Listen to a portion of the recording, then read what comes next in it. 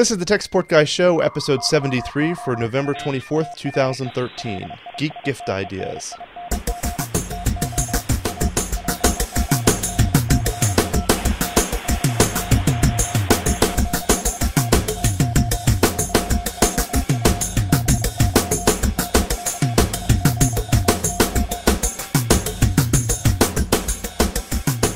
This is the Tech Support Guy Show. I am Mike Cermak, known on the site as Tech Guy, and with me today is Dan McCarthy.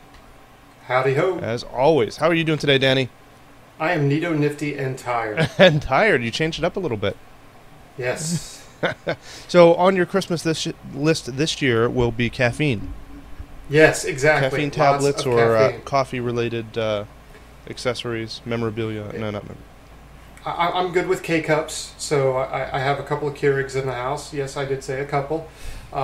So feel free to send K-Cups. There you go. That's stocking stuffers. Right. So today we're going to be talking about holiday gift ideas for geeks. Geek gift ideas specifically. And we've got a couple. We actually had Hobo in the chat room send us a couple of suggestions. One of his was the charging mat for the Nexus 5 and Nexus 7 devices. And you sounded a little excited about this, Dan. Yeah, so I hate putting my Nexus 7. I have the second gen and the first gen Nexus 7. The second gen Nexus 7 supports the wireless charging, and I hate putting it on the charger. It's just cumbersome. I like laying it on my nightstand and being able to walk away from it, but I can't do that because I don't have the wireless charger yet. This is why it's on my Christmas list. I really like wireless chargers, and you know, I'm old. So, and I don't know if you remember this, Dan, but I used to like Palm devices. I remember. That was a joke. I think every podcast we did for a long time, I mentioned Palm devices. And Palm, had this in their smartphones for a while, the wireless charging. They did not use the standard. The Nexus Google devices use the QI standard for wireless charging, which is what a lot of phones that support wireless charging use is QI. So if you had a Nexus, like I had the Nexus 4... Yeah, I had the Nexus 4, and it supported wireless charging as well, but Google didn't sell a wireless charger for it. But you could pick up any QI charger, and you could charge your phone that way, and I did. Right. Unfortunately, I now have the Samsung Galaxy, which does not support wireless charging, so I now lay my Samsung Galaxy on the wireless charger every night, and then plug in the cable into the device directly. It's kind of sad. The wireless charger still remains laying there. But it's kind of nice now. Google has their official one that they've released. And what was the price point on that, Dan?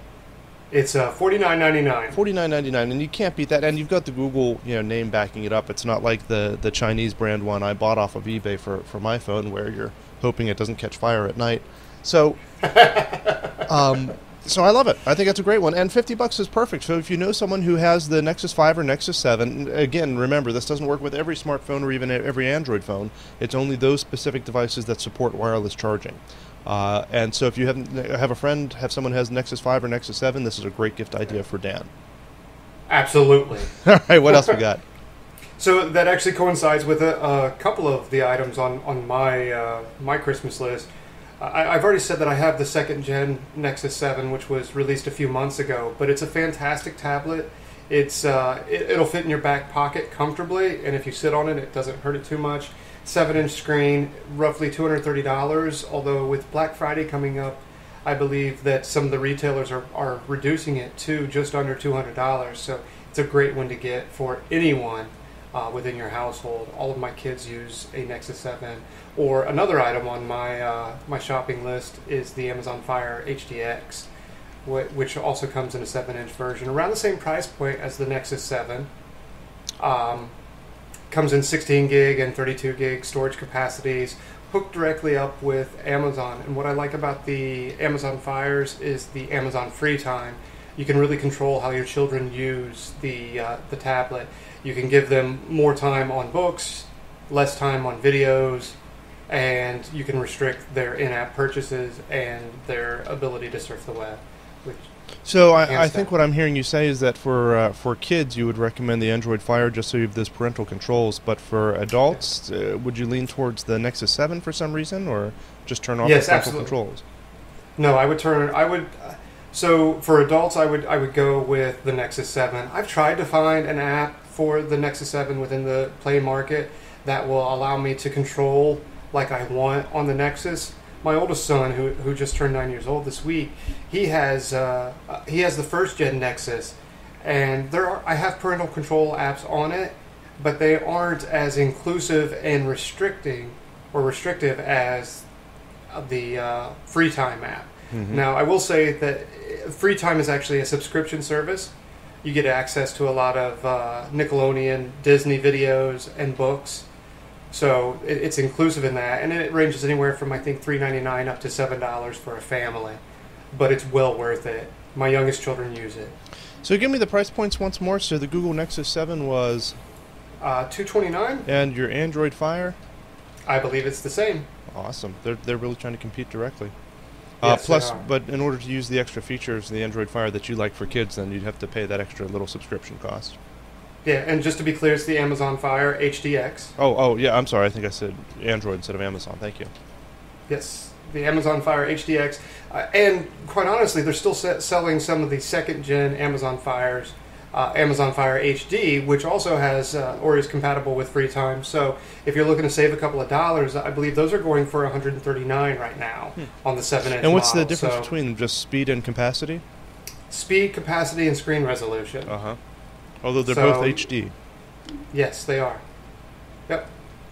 Okie doke. I like that. And I wonder if... And so the Nexus 7 would be able to use that wireless charging pad. The Amazon Fire probably not so much. I believe that is true. Okie doke. Moving right along, what about... I think that we're seeing a pattern here. I think we have another Google device and then another Google device. Are we only suggesting that people buy Google devices for the holidays this year? So I had a realization this past Monday, and I'm going to admit it on camera. I am a Google fanboy. I've said it. You know, the first step in acknowledging in correcting a problem is recognizing it. I'm a fanboy, and I don't wish to do anything about it. Google is putting out some really quality products, and no, I'm not only recommending Google products. Like I said, the Amazon Fire is great for children and families. Well, and the Amazon Fire, I guess it runs, correct me if I'm wrong, on a version of Android, but it's so separated you can't even, am I mistaken, you have to only buy apps for the Amazon Fire. You can't buy just any Android app for it? You can sideload some, so it's for the most part it is actually compatible with most Android apps. You can sideload them if you root your device. Uh-huh. But for most families, I definitely wouldn't recommend that. But it is running a customized version of Android. So that might be another reason why adults might prefer to have the Nexus 7, just to have, because you're going to have a wider variety of programs in the App Store than you will for the Amazon Fire. Absolutely. And Amazon really wants to tie you to their marketplace, not only for apps, but for music and books. Uh-huh. And videos as well. Uh-huh, sure. Question in the chat room, what is the storage capacity on the Nexus 7? I believe 16, 32, and 64. So we're looking at the 16 gig probably for that $229 price point. Yes, we are. Okay. Yes, we are. Which is, would you think, probably enough for your average person anyway? It's completely enough for me. So what I do on my Nexus 7, first of all, I pay my bills on my Nexus 7. I watch videos on my Nexus 7. Most of the time I'm streaming them from some cloud service provider or from Plex, my own media server in the house. And I use it as my e-reader. And all of my books are in Google's cloud service. It's Play Books. So it is more than enough. I've never run out of capacity on that, which is actually different. We've actually run out of capacity on our Amazon Fires here. We have 2 Amazon Fires within the house, and we have run out of capacity on those 16 gig versions because the content keeps caching and caching, and the management behind that is a little poor. Gotcha. Well, and I guess when it comes down to it, most of the time, if you have a decent internet connection, you can usually stream the stuff anyway. It's just if you're going to go on a trip and you're going to be on an airplane, for example, that you'll want to download a couple of movies on there to make sure the kids are, or yourself, as the case may be, can be entertained and not create cause a ruckus. It's nothing more embarrassing than being on a plane with Dan and he starts getting bored and running up and down the aisle and you he's got to throw Angry Birds in front of him and. All right. I'm all set. Excellent. What else you got? We were talking about, one of your favorite Google apps. Maybe this is the reason you become a Google fanboy. one of your favorite Google devices is the Google Chromecast. I love the Chromecast. So I have a small 32-inch TV that we have in our kids' playroom, and it's not hooked up to cable, it's not hooked up to a game console or anything. It has a DVD player connected to it so that I can control when and what the kids watch. But Google came out with the Chromecast, and this device allows you to stream Netflix to basically a dumb TV from your phone, your Android phone, or your Nexus 7, Nexus 10. You can do HBO Go, you can do Netflix, you can do Pandora, Hulu Plus,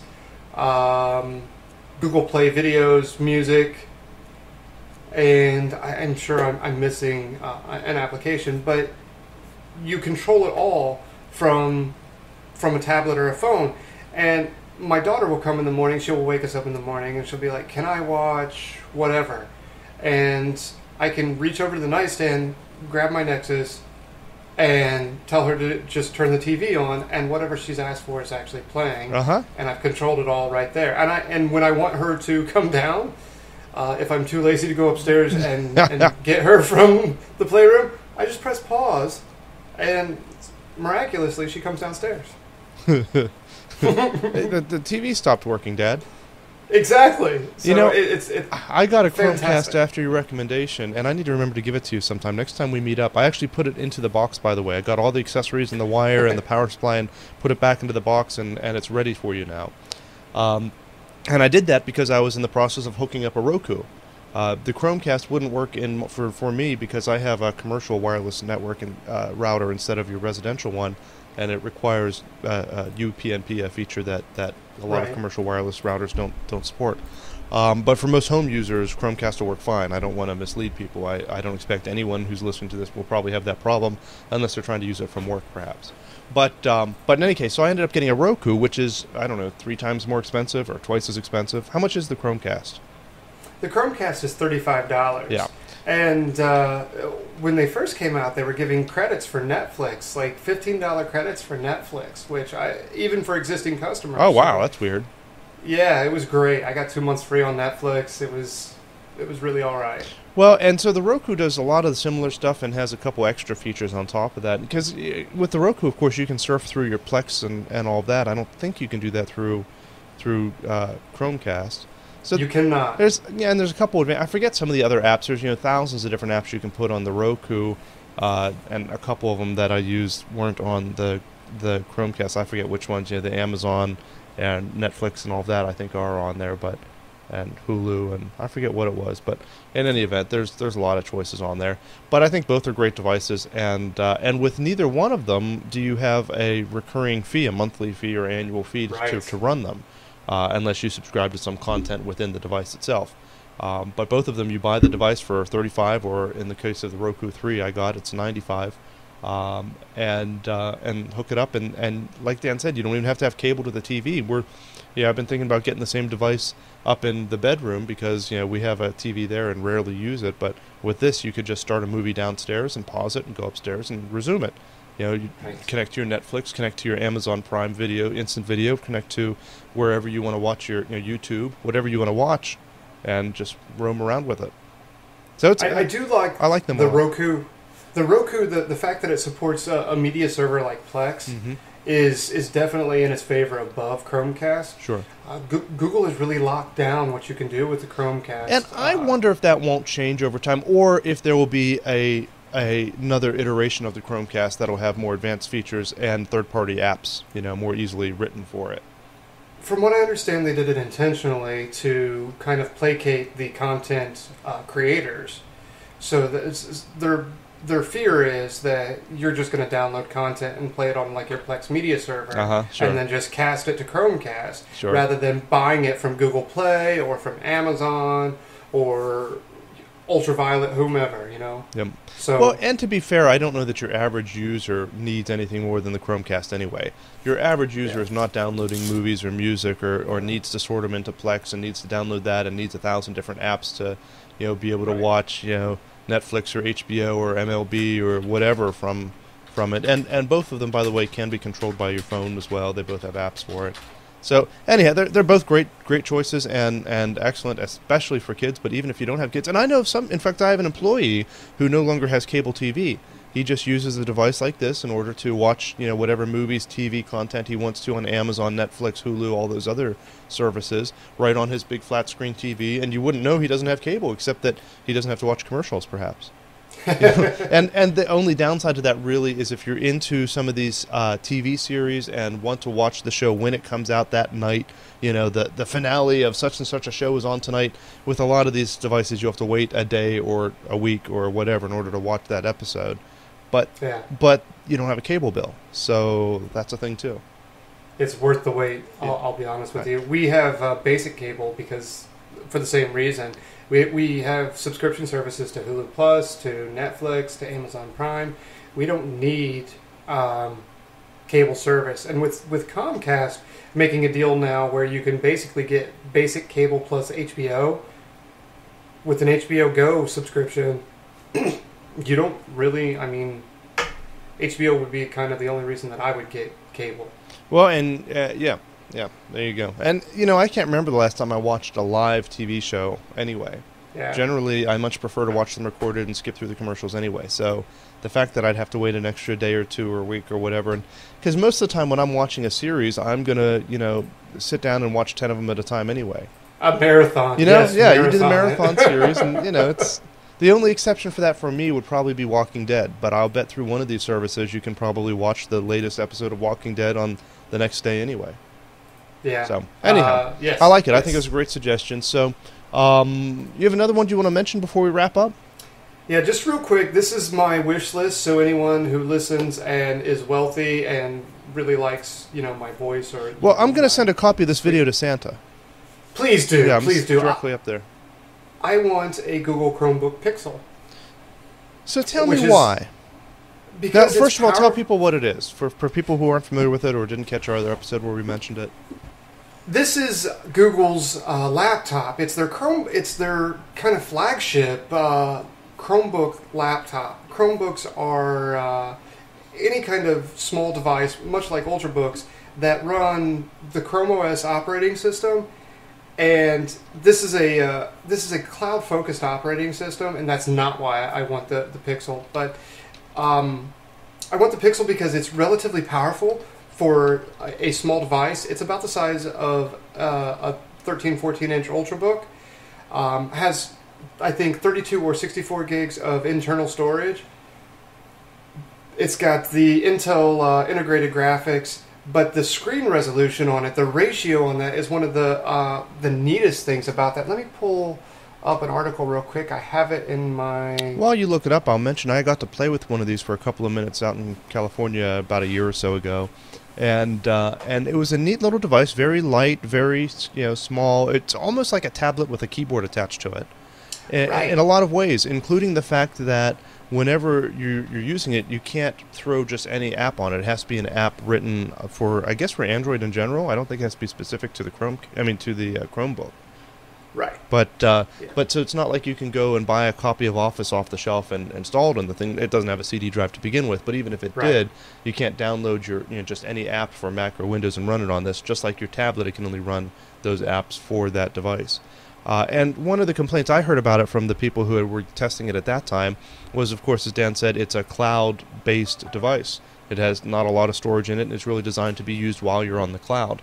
And it has very limited functionality when you are not on the cloud. If you're in an area where there's not Wi-Fi or it's not connected through cellular or you don't have an internet connection, there's not a whole lot you can do with it. But honestly, even if I have my laptop and I don't have an internet connection, there's not a whole lot I can really do with it either. I have my Photoshop on it, and I can do that, and I can type up Word documents, and I can do... But, you know what I mean? Everything needs to be connected to the internet these days to be really productive anyway.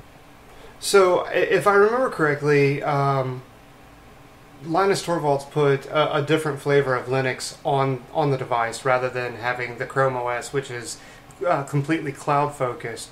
So you can do things more powerful. I'm not sure if Windows will run on it, although it's an Intel Core i5 processor, so I wouldn't see any reason why you couldn't put Windows on there, except that you have some storage limitations. But the resolution on this is 2560 by 1700 with 239 pixels per inch. Wow, say that again. 2560 by what? 1700. Wow. Right? Wow, and what is the dimension? What's the actual screen size? It's a 12.85 inch diagonal. Wow. Now, I don't know what the resolution is of, say, like the new iPads, but just for the sake of comparison, what do I want to say? Not natural resolution, default resolution. What's the word I'm looking for? The chat room will help me here in a minute, but the correct resolution for my 30-inch monitor that I have in front of me here is 2560 by 1600. I was trying to get my monitor on the screen here. That's a terrible shot of it, but I'm sorry. The camera's wired up. That's what you're going to get. But a 30-inch monitor, the default resolution for it is 2560 by 1600. That's the optimal resolution for it. It doesn't go higher than that. And for most monitors, if you have a 20-inch monitor at home or 19-inch or 21-inch or whatever, usually those are like 1900 pixels wide. Yeah. So, and with that said, this is a 12-inch screen. That is a really high density. Novelty. Yes, it would be a novelty for sure, and I think that you would need, binoculars to really fully appreciate it. But the screen, it's also touchscreen, and it's a nice size device. I have an 11-inch Chromebook, Samsung Chromebook. But the fact that it's running Chrome OS on that kind of makes me use it about once a week when I'm too lazy to go upstairs and get my Nexus. Uh-huh.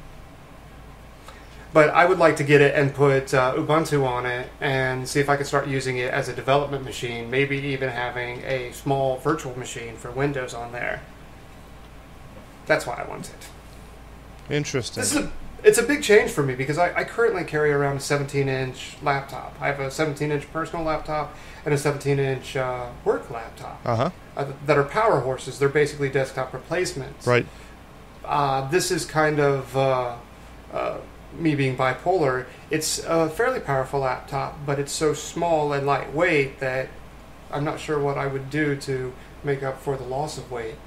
Maybe I would actually work out. Carrying your laptop around is your current workout? Exactly. I like it. All right, so I guess who would you suggest this thing for? And what was our price point for the Chromebook? The Chromebook, I believe it's running from $1,290 to like $1,500. Wow. See, that's the other problem with it from my point of view. You can buy a really nice laptop that runs programs.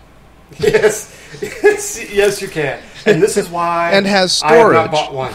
Yes, this is why I have not bought one for myself. Yeah, so I don't know. That's maybe really wish list territory there. It really was definitely and wish really list. For a geek at this point, I would say I don't know if your average student or whoever would really be able to appreciate and use it. You're absolutely right. And for the average user, and even some students, I have started recommending, mostly because I'm tired of fixing their computers, Chromebooks. Uh-huh. Because they don't need anything else. They can save Excel spreadsheets. They can do most formulas that they need in those Excel spreadsheets within the Google Office suite. It has built-in virus protection so that I'm not clearing out tons and tons and tons of spyware, malware, what have you, Trojans, etc. I just spent, no kidding, 18 hours cleaning out my brother-in-law's mother's computer. That's crazy. And then I sent him a link to the Chromebook. Yeah, the price point is just too much for me. I don't understand. I mean, if they were to make a similar device with like a normal resolution and they could make that. Of course, it's first generation, so once the next one comes out, maybe it'll be a little bit better. But so to be clear, for the average user, I'm recommending the $200 price point Chromebooks. They're not touchscreen. They're 11-inch screens for the most part. They're all running Chrome OS. They have typically Intel Atom processors, not necessarily a Core i anything processor, but they're great for average users, not power users, I see. average users. Yeah, so there's the Chromebook, and then there's the Super Chromebook, apparently. Exactly. The Chromebook Pixel would be the Super Chromebook. I see. And the price point I'm seeing on Amazon for this Samsung Chromebook is, with Wi-Fi only, is $244. Yes, that is the model that I have. Acer also has one at $199. HP has one, I think they came out with around $279, although because of the charger, Google and HP have since pulled that as they fix those issues. Uh-huh. Okay, well that's more reasonable than what I was expecting. I think I misheard you earlier, or maybe we were talking about the Super. So that's not bad, and it doesn't have the crazy resolution though, does it? Not that it needs to. It does not. Yeah, so it's a normal resolution. This one I'm looking at is 1366 by 768. So that's just a normal laptop, except it's only $250, and as Dan was saying, is very unlikely to be able to get viruses, and I would assume has very good battery life, boots very quickly, and you know, everything's in the cloud. It's just the disadvantage of not being able to put third-party apps on it that aren't designed for it. Right, but most people are using social media. They're checking their email via Yahoo, Gmail. Right. If all you do with your computer online is check Facebook and check your email and surf the web, this is exactly the device you need. Well, even if you're doing moderate productivity, like I said, if you're writing a term paper, you can do that on this. Sure. If you need to do formulas for your accounting class, you can do that. You know, it could be a student device as well. Yeah, that's a possibility, I suppose. I'm holding off on that, especially because I'm thinking of a lot of universities, depending on what you go into, not even computer-based, not just development software, but in a lot of different areas, you have specific software you need to install on your computer to be able to do it. Yeah, I know Heather was a music major, and there was specific music writing software she had to install. And I know a friend who was a biology major, and there was some, I don't know what it was, some kind of science crazy thing they had to install. I don't know. And as these programs become cloud-based, it'll be true. You know, it won't matter. But right now, a lot of them are not. Absolutely, so, that is absolutely true. So that's my hesitation on it. Now, if you're talking about school kids, as in high schoolers, then this is great. And the other advantage of it is if they destroy it, or maybe when they destroy it, it's $250. It's it's not $1,200. And their data's not on there anyway. It's all in the cloud. They can simply change their password to their cloud-based services, and you're done. Right. Okay, I'll buy. So to summarize, for the holidays, we're suggesting that people buy Google and Google and Google. Let's be fair. So a lot of these devices are actually partners with Google. So you've got Samsung, Acer, Asus. So it's not just Google. It's Google, all right. Google and partners. I didn't see any Windows devices on that list. You did not. Or any Apple devices on that list. Let me give Apple the benefit of the doubt for just a few seconds. They create very good devices. They very much quality products. Their profit margins on those quality products is beyond what I am willing to pay. Mm-hmm. I don't believe that the quality that they produce right now is worth the profit margin that they receive on them.